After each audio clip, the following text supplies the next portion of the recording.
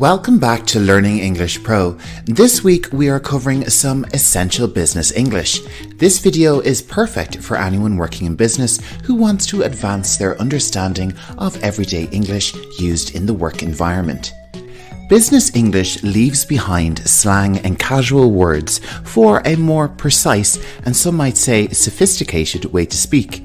In this lesson, you will learn 10 essential terms, which will include adjectives, nouns, verbs, phrases, and lots of examples and definitions. Don't forget to check out the extensive word list in the description. Okay, if you're ready, sit back, relax, and let's learn some business English together. Let's get started with our first word, which is commercial. Now, commercial is an adjective and a noun, but we're going to take a look at the adjective definition first. As an adjective, commercial describes things concerned with or engaged in commerce, or things that make or are intended to make a profit. Our first example sentence is, they have a commercial agreement. They have a commercial agreement. With this adjective, it is common to see the terms commercial products or commercial property.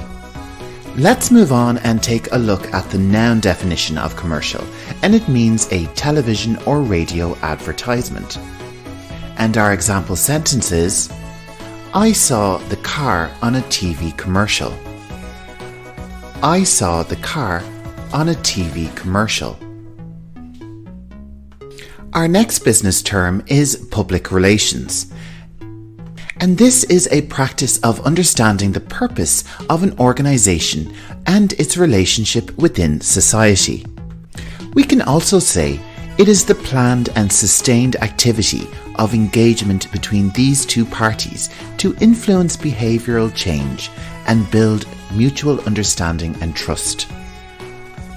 Public relations is often abbreviated to PR. This is quite a common term to use. We could say Rachel works in the public relations department, or we could say Rachel works in the PR department. PR is a well-known abbreviation in English. The public relations for the company has been a disaster. The public relations for the company has been a disaster. The company has very good PR. The company has very good PR. Our next term is headquarters, and this common noun means the premises serving as the managerial and administrative centre of an organisation. And just like public relations, this word can be abbreviated to HQ. Let's take a look at some synonyms we can use for headquarters. Head office and main office are probably the two most common synonyms used. Base, mission control, and nerve center are good too, but they are a little bit more military with their association. Let's take a look at our example sentence. Their headquarters are located in Paris. Their headquarters are located in Paris. Okay, it's time to move on to our next word, which is agenda. This common noun has a few different meanings, so let's run through them. Our first definition of agenda is a list of items to be discussed at a formal meeting, so it can be an actual physical list. We could say, we have many things on the agenda for today's meeting. Our next definition of agenda is a plan of things to be done or problems to be addressed. So it's more like a general plan for the short to medium term future. Our agenda for the next few months is to hire some new people.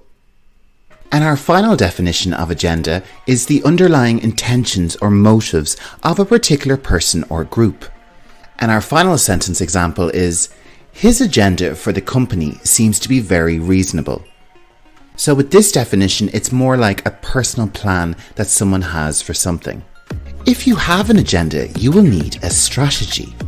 A strategy is a plan of action designed to achieve a long-term or overall aim. Our sentence example is, the company's strategy is to reduce their prices. the company's strategy is to reduce their prices. The verb form of this word is to strategize, meaning to devise a plan or strategy. We could say, the PR department strategized the new media campaign. The PR department strategized the new media campaign. Our next word is the common noun penalty. The definition of penalty is a punishment imposed for breaking a law, rule, or contract. The company received a penalty from the tax office. The company received a penalty from the tax office.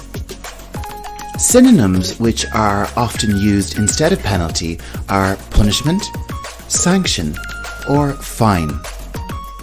Related to this word, we also have the past participle penalized, and this means to be subject to a penalty or punishment. We have been penalized by the government. One more time. We have been penalized by the government. If you're enjoying this video, you should check out the other videos on my channel relating to business English, money and banking. The links for those are on screen right now.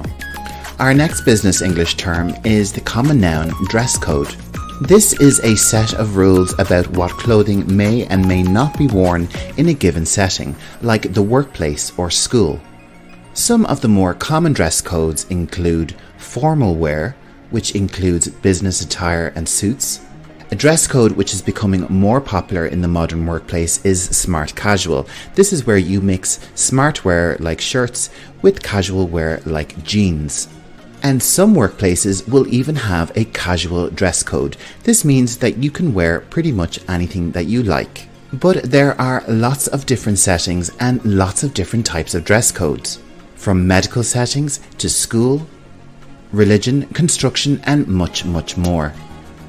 Moving on, our next business English term is the common noun market research. This describes the action or activity of gathering information about consumers' needs and preferences. Our market research has shown that most of our customers are over 20 years of age. Our market research has shown that most of our customers are over 20 years of age. We are conducting market research to understand our customers better. We are conducting market research to understand our customers better. Let's move on, and our next word is a regular verb, authorize. The definition is to give official permission for or approval to an undertaking. We could say, I will authorize the release of the report. I will authorize the release of the report. Or we could say, Joanne authorized the payment last week. Joanne authorized the payment last week. Related to this word, we also have the common noun authorization. This involves the process of giving someone permission to do or have something. We received the authorization last week. We received the authorization last week. You may know our next word, branch, as relating to trees, but we also have a business English definition. Our definition is a branch or office of a large business or organization operating locally or having a particular function. So think of a bank having its headquarters in London and then having lots of different branches around the world. Our sentence example is, the company director will visit our branch in Dublin next week. The company director will visit our branch in Dublin next week. Or we could say, do you have a branch in Madrid? Do you have a branch in Madrid? In business English, we also have the phrase to branch out. And this means to extend or expand one's activities or interests in a new direction. Our sentence example is, we intend to branch out and expand our range of products. We intend to branch out and extend our range of products. If this is your first time visiting my channel, Learning English Pro, you're very welcome to my channel. My name is Jer, I'm narrating your lesson today. Make sure to subscribe to my channel for lots more fantastic English learning content. The link to subscribe to my channel is on screen right now, along with some video suggestions for you.